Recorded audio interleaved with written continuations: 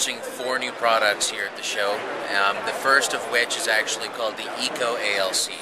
The Eco, in fact, is the next generation in liquid cooling from CoolIT. All the cooling power with none of the price.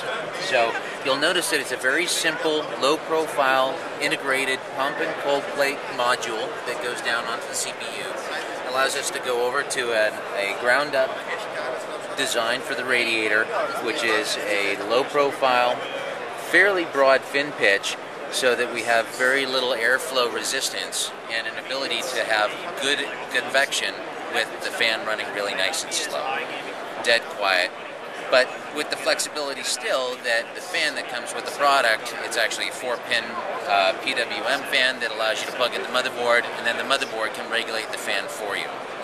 So you've got premium liquid loop solution and a reduction in price actually from our landmark product, the Domino, from last year.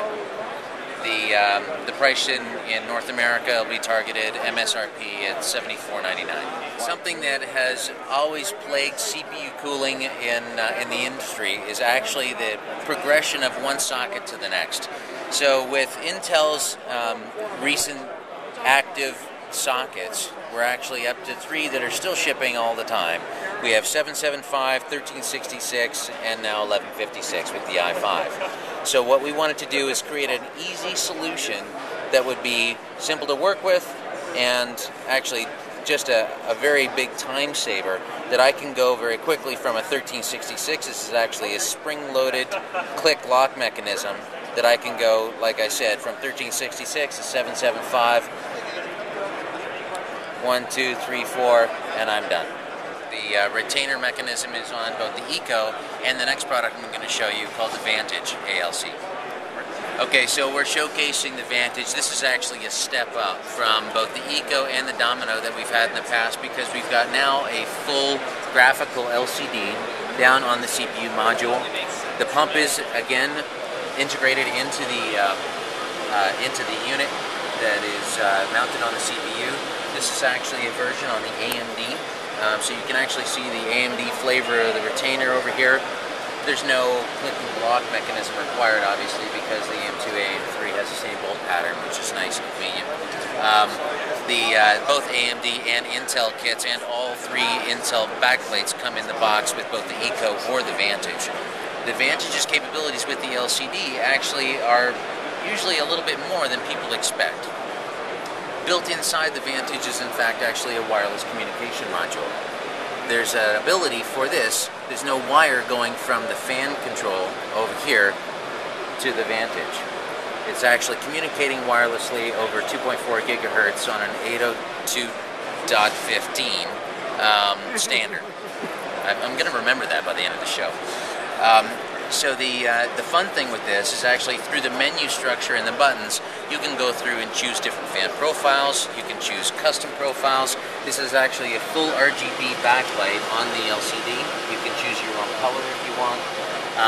And it's expandable. So if you were to go buy the Maestro Software Kit, which is a product I'll show you next, you can then actually plug in a USB dongle and then activate software control, upload your own image on here if you like, or modulate to different fan curves, or even associate the speed of the fan to different zones. It doesn't necessarily just have to be coolant, it could be a separate temperature sensor, and you can add in things like RGB lighting for the rest of your chassis, and I'll show you the rest of that kit here shortly. So the Omni ALC is a universal liquid cooling block for VGA.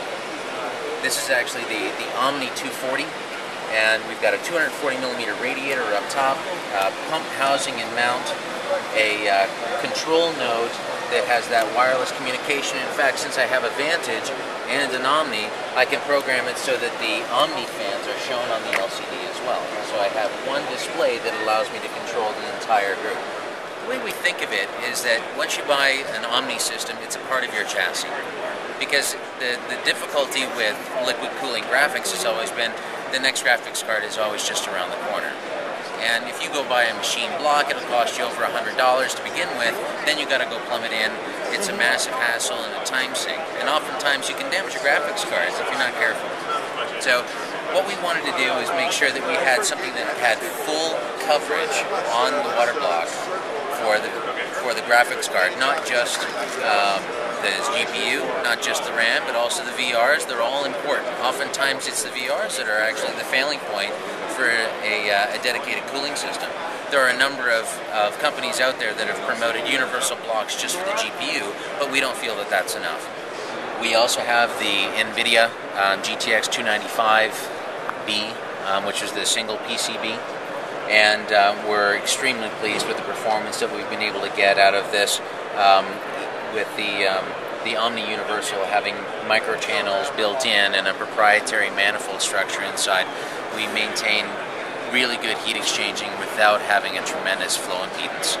So we've been just super pleased with how that's turned out for us. Here is actually the Maestro package. So the Maestro package, I've talked a little bit about software control and a wireless capability. This is the wireless dongle that you just stick into USB to enable software control. This is the controller node, which has 1, 2, 3 fan headers built into it, a temperature sensor header, and RGB lighting. So what comes in the Maestro kit is 3 RGB lighting strips, and what we've done in the software is enable something called zone control. So when you first plug in all the equipment and the software, then it's going to say, okay, let's set up the zones. Which temperature would you like to have in zone 1? And you can choose either CPU temperature or your sensor temperature, your second sensor temperature, the coolant temperature that's inside one of our pumps. All of those things are available to you to then base fan speeds or light color on that zone.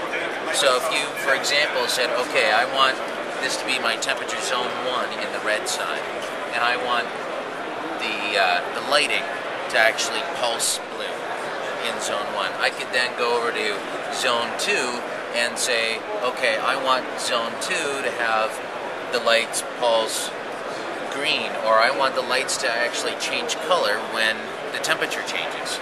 So the lights can actually be dynamically controlled and add a whole new dimension to the professional look and feel of a custom mod from an enthusiast.